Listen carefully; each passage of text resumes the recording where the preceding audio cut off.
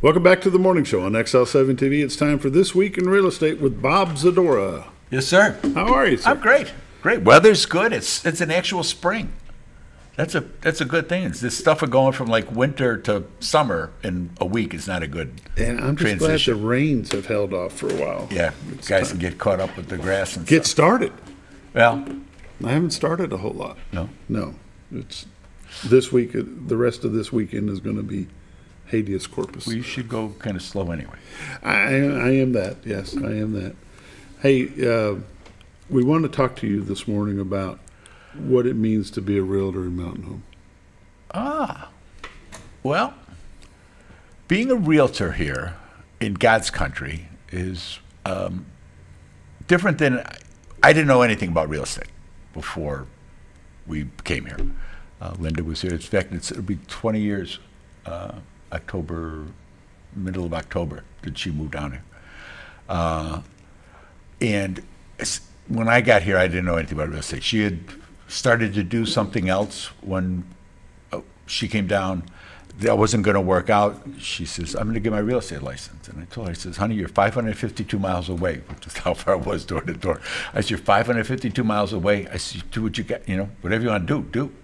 So she did. She went to school, got a license. Wayne Camp was still holding classes then. And the value of going to school and not getting your license through this, there's no comparison. So she got her license. She started over at Mountain Home of real estate. I got down here at the end of the sports season because I told the Wertzers that I'd stay until we were done. And so got everything done, got all my jobs spread out to everybody. Got down here, started doing projects, and she says, you've got to find something to do.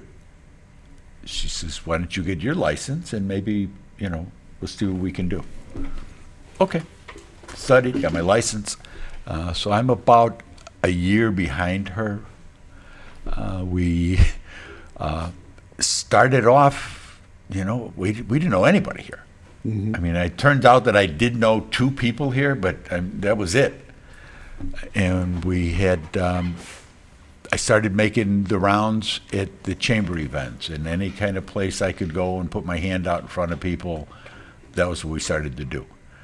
And we got a couple listings, and they went well. And then word of mouth is, priceless. And that was really, people said, oh, they're new, but they're enthusiastic, and they did all the things they were supposed to do. And we went from there. I mean, we got our broker's licenses through some, and we ended up over at Century 21.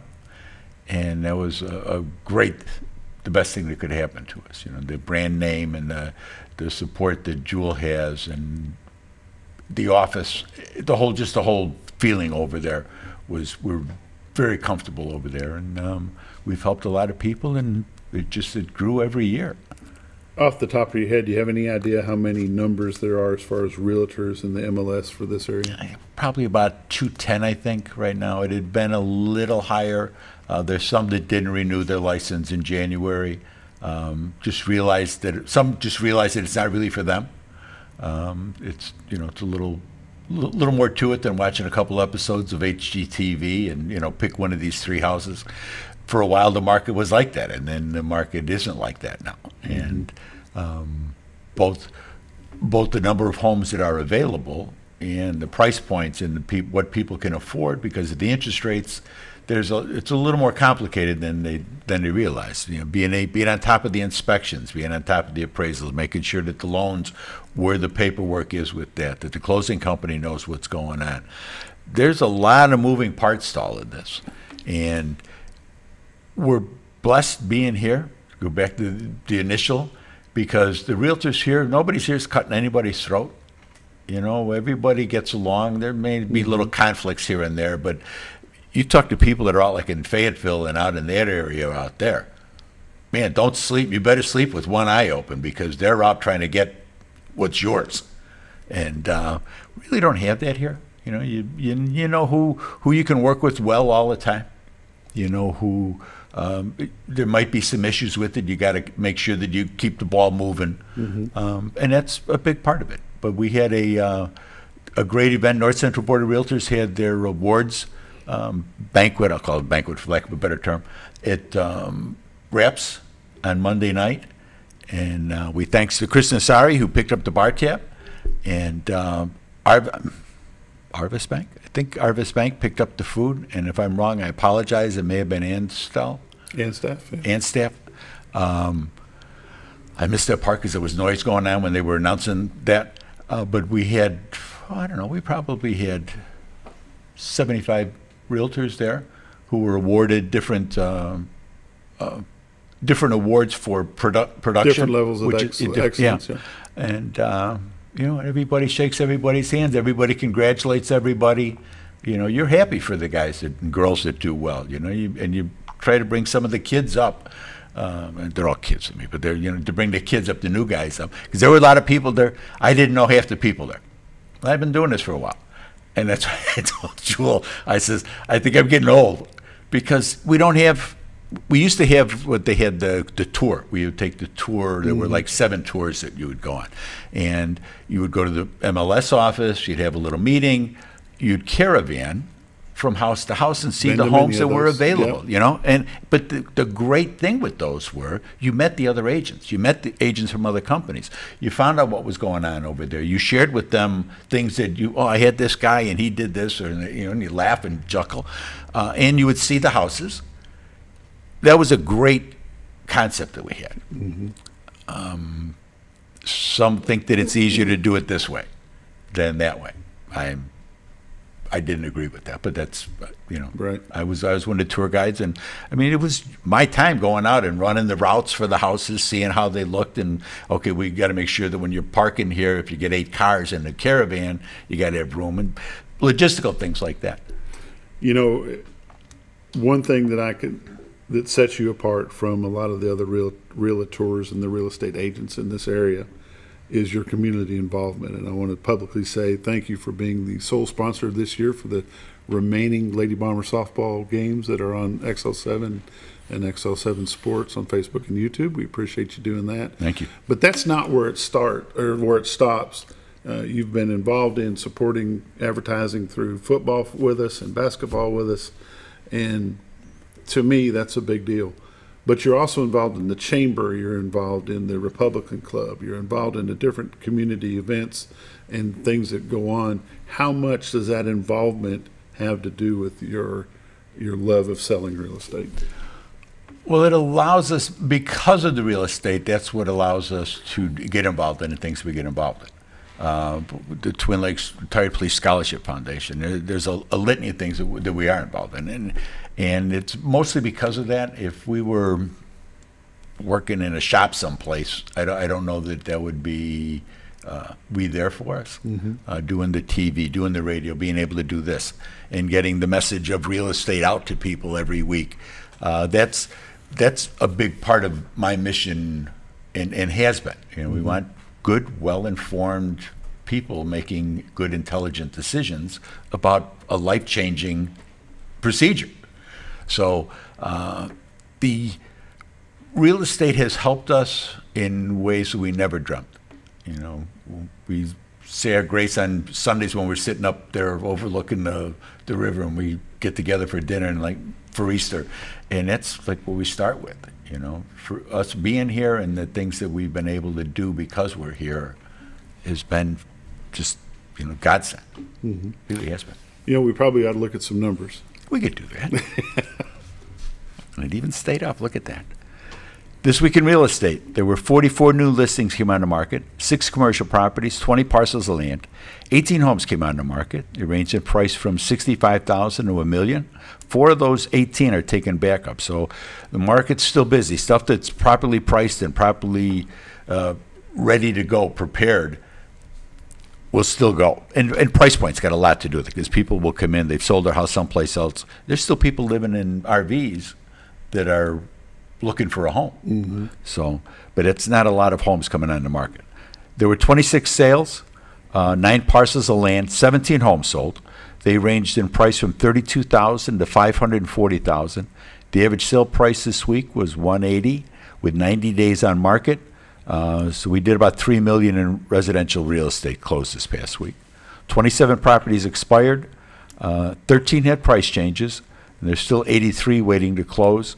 Currently, we're at 207 homes, which is the same as we had last week.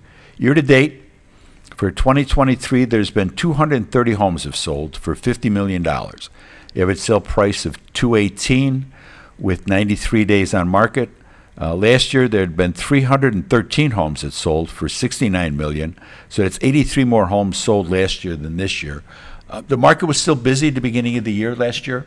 And this year we're slowing down faster than we did last year. And that's really got a lot to do with it.